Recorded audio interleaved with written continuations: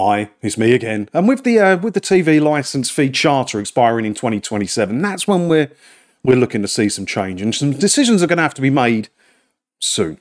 And to that effect, we're starting to see the BBC's propaganda campaign building up into full effect. Because I clocked this one in the paper today, and I thought, oh, here we go. Here we bloody go. Look at this.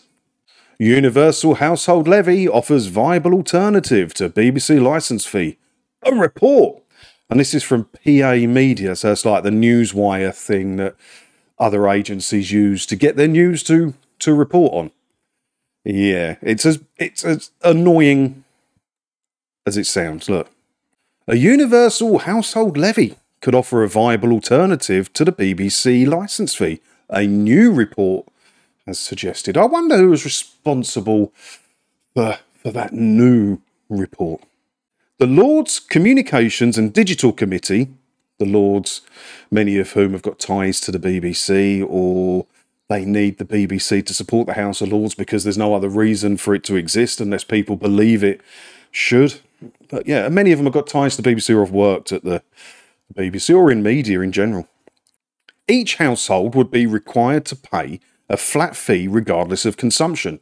So that means me then, basically, because I have no consumption of BBC products. It could provide the broadcaster with predictable and sustainable levels of income. It doesn't matter how much the level of income is for the BBC. It won't be enough. What was it we was talking about the other day? It was a couple of days ago, we had a video on here, and the House of Commons told us, there was a question in the House of Commons, and it told us how much the BBC that you pay your licence fee to have to work with each year.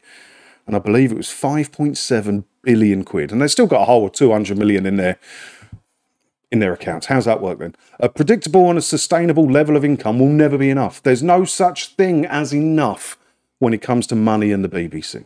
There isn't. In a report into the future funding of the BBC, the committee said it would need to be means tested to make it fairer than the current model, with linking the fee to council tax a way of achieving this. That's what they want. That's the one they want, and they want it means tested as well. They're going to start means testing council tax as well, so you keep your current band if you're a low income earner, but if you earn anything above the national minimum wage, you can expect to pay more than you'd be paying now. So the absolute bare minimum, it's how they'll do it, isn't it? The absolute bare minimum you'll pay is the current amount, £169.50. It'll go up in line with inflation, obviously, but at the moment it's £169.50. That's the bare minimum you'll pay. The more you earn, the more you will pay. And that's fair. That's fair, is it? And linking it with your council tax means you can't evade it. Can you? At least it's still per household that way, which is better than chucking it on your income tax, which is per person, but don't go giving the BBC any ideas, will you?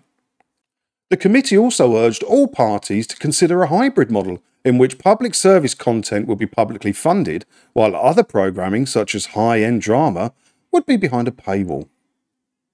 Right, and that's even fairer, is it? So now it's going on your council tax. You're going to pay more for it if you earn more than 50p an hour, and you're only going to get shite for what you do pay. If you want to watch BBC's half-decent stuff, you've got to pay a subscription. Yeah, it's a great idea. I don't know who came up with this, but yeah, great idea. Great idea for the people who work at the BBC to secure their pensions, some of which are in the House of Lords. But is that a great idea for the people of this country? Still, no adverts. They do mention adverts in here, and I'll get to that in a second. But at no point did they say, it's either this or adverts. We're going to take a really deep look at it and actually do some work. No, none of that. All they want to do is I don't understand it. I fail to understand why the BBC is so special that it must be supported by taxing the people directly. Why is it so special? ITV do a fine job. And they make their own money. They're not taxing the people. Channel 4 do a fair job. Make their own money. They're not taxing the people. Channel 5, there's loads of other free-to-air channels that do a fine job that don't need to tax the people in order to do it. Why is the BBC so fucking special? I don't understand it. I don't understand it. It ruled out two funding models touted widely during the ongoing debate over the corporation's funding. Okay, all right. It recommended against entirely subscription or advertising funded models, as well as ones in which the BBC is fully funded by government grants. It is basically funded by a government grant. You don't pay your licence fee directly to the BBC. It goes into the government coffers. They're the ones that collect the interest on it. They're responsible for paying the money to the BBC.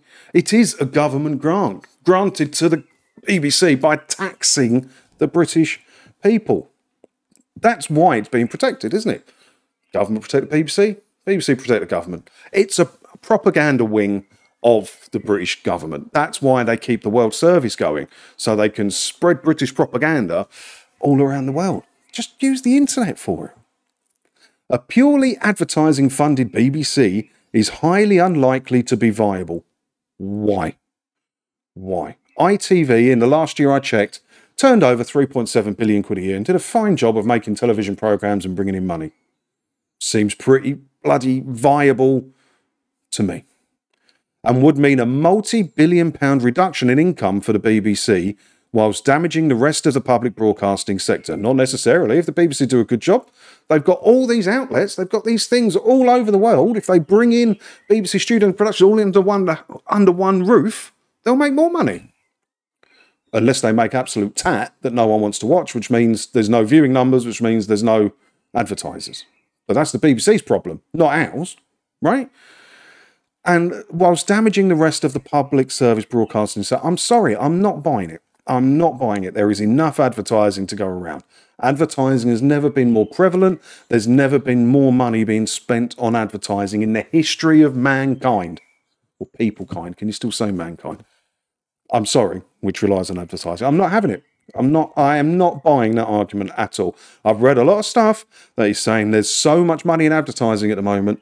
Another one coming in wouldn't hurt it. Netflix is doing adverts now. Amazon Prime is doing adverts now. Discovery Plus is doing adverts. Disney Plus is doing adverts. If there wasn't enough money in it, do you think they'd be doing it? No. BBC programming may also need to scale back to refocus on core public service broadcasting under a significantly reduced budget. Not if they do a good job. They'll make enough money. ITV have proven that you can make 3.7 billion quid a year just on those couple of TV channels that they have. And ITVX, isn't it? BBC has more TV channels. It also has radio. It has more worldwide outlets. They would make more than 3.7 billion quid a year. They 100% would, if they did a good job. They did a shit job, obviously. Yeah. The committee also dismissed a subscription service model similar to that of Amazon Prime, blah, blah, blah, because it would generate insignificant income while introducing disproportionate barriers to access. It's probably the only fair point in this whole thing. If you put BBC behind a subscription plan, there's going to be a lot of people in the country that don't have good enough internet access or just don't want to be pissing about with having to do stuff like that on a TV, streaming and that, and paying for it that way. Older people, for instance. I get it. I don't have a problem with that. I've always said my plan for it, and the best way I see it, I thought, as you may have gathered, I've thought about it quite a lot, is show ads. Just scrap off all the other channels, keep BBC News, keep BBC One, fuck off everything else, and show ads on them. BBC News is already set up to show ads in other markets. They just can't do it in the UK. It's there, it's done. Just show the bloody ads. And BBC One, show ads. But if you want to watch the new stuff, like it's only going to show repeats, which ain't far off normal anyway, is it, BBC One? That's all we're going to show on BBC One now is repeats. If you want to watch new stuff as it's out tonight, like your EastEnders or whatever, you've got to pay to access it on iPlayer. If you don't want to pay to access it on iPlayer, or you can't access iPlayer, don't worry. It will be repeated on BBC One, like the next night or something. It just have ads in it. Bang, done. I've saved the BBC. But no, it's too easy. It's too easy. We've got to tax the British public. We've got to get more tax out of the British public to support this failing, dirty, horrible, propaganda-spewing broadcaster. It goes on. It goes on a lot more than that. But I'll say, if you want to read the whole article, I'll put a link to it, description below. I always put the links to these articles that I talk about in the description so you can go and have a read for yourself. It does go on. Stop showing me bloody stuff.